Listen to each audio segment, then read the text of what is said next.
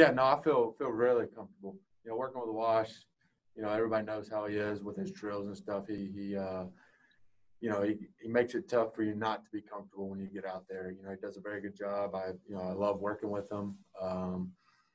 Gotten quite a few balls over there and feel really comfortable. And yeah, so it's been good. Why would you say, if I said, tell me why you feel more comfortable right now than you did maybe, when things went south last year? Why do you feel better about yourself entering this season? It's always about like hitting. Yeah. Just in a better position, mechanically. Working with Brumley, getting things straight. I felt like when things were going south last year, I was, very honed in on, the off speed, and I just really got away from my approach. But going back to, and the swing obviously wasn't there. I was missing fastballs right down the middle that I should have been hitting.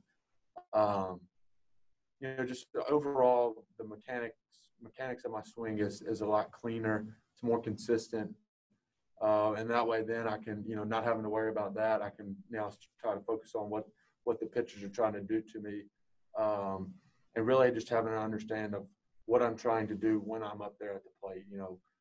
I do a drill where I have two balls on the corner of the plate, and during my work, I try to stay away from those pitches. If the ball's on those edges or even out, I'm not swinging at them. I'm just trying to understand the strike zone better.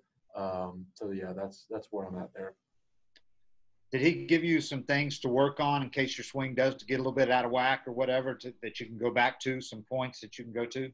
Yeah, we have some drills that I do every day. The biggest thing, I feel like, watching, Freddie do the work, Ozzie do the work. They're very consistent about what they do. They go to their drills that they do, and they stick with them, and that's what I've done. So I have a couple that I do. I do a one-handed drill with my top hand and a one-handed drill with my bottom hand, and then I work on really staying in my legs and not I've always tended to have that slide a little bit, but staying away from that. A couple of those drills help me. That way, like I said, when I get out there, towards the game, in the game, I'm not having to worry about my mechanics. I can focus on the approach side of it. How much of a relief was it to get to find out Freddie was going to be ready? It's huge. Having a guy like that, out, that's the last thing you want. He's the best player on our team. He's going to, our number 3 guy, in the lineup. He's going to, to not have him in the lineup, that would have been devastating. But for him to have those 2 negative tests and get back here, and I believe that he's getting at bats, coming up to the season that I think he'll be ready. So it's a huge confidence booster for everyone. Hey, Austin, you've obviously come up through the minors with Mike Soroka. You've seen him from day one pretty much.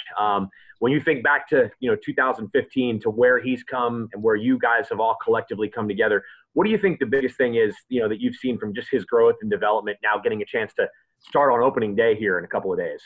The last couple, his outing, this past outing, the outing before, that was the first time I ever faced him, ever. And he is nasty. I think the biggest thing for him is his being able to use his sinker, and then all his other pitches, he can throw them anytime in the strike or in a count, and just about put him wherever he wants. And I think that's huge. And he's up there. He's got a lot of confidence, for only being 23, and I think that goes a lot for him.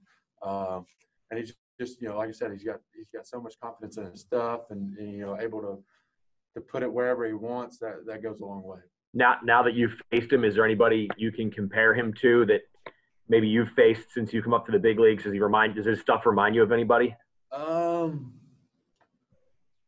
far as his sinker ball, I would, obviously not the velocity, but Syndergaard, when I faced him, it was, that tumbler that just, it gets on you in a hurry. And that's kind of who I put him, when I go up there is, you got to kind of, to be on time with it, you got to be under the ball basically. And because, it does, like I said, it tumbles on you. So, as far as like that movement of the ball, Syndergaard, him and, I feel like Mike can, like I said, who was I think I was talking to Charlie the other day. It was just like he can be in 3-0 count and throw his sinker right down the middle, and he's going to get a guy to roll over on him. I mean, it's just that good. I mean, and that goes, props to him to, learning that pitch. You Changes to the outfield depth chart. Have you been asked to stay ready out there? No, they have not said anything to me. I have the glove, but as of right now, I'm focusing on third base. But I'll be ready if needed. you broke in left field. You would have played first base if necessary, but are you happiest to? I mean, this is what you've always played. Are you happy to say you'll be starting the season at third base? Yeah, that's huge. Like I said, it's just I've grown up playing it.